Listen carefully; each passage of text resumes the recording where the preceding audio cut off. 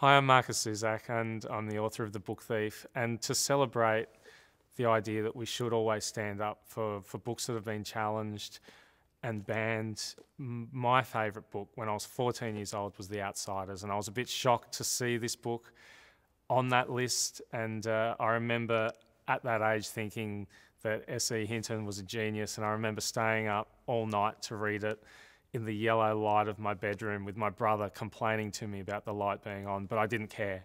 I just had to keep reading. And this book, it just opened up a whole new world to me, and in so many ways. One of those was that it made me want to be a writer, and I can't imagine my life without this book. So I'm so glad that it's still around for people to read today. I'm just going to read a little bit of it. I'll try to impress you by remembering the first couple of lines on my own before I get there, but I remember it as being when I stepped out into the bright sunlight from the darkness of the movie house. I remember I had two things on my mind: Paul Newman and a ride home. Now I think I got that slightly wrong, so I will read it perfectly now, hopefully from the book. When I stepped out into the bright sunlight from the darkness of the movie house, I had only two things on my mind: Paul Newman and a ride home. I was wishing I looked like Paul Newman. He looks tough and I don't, but I guess my own looks aren't so bad.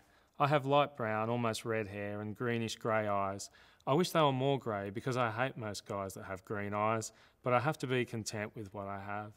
My hair is longer than a lot of boys wear theirs, squared off in back and long at the front and sides, but I'm a greaser and most of my neighbourhood rarely bothers to get a haircut.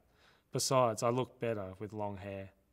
I had a long walk home and no company, but I usually loan it anyway, for no reason except that I like to watch movies undisturbed so I can get into them and live them with the actors.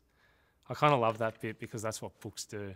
You get to live everything with the characters, and I'm sure S.E. Hinton would die hearing someone with an Australian accent read from that beginning.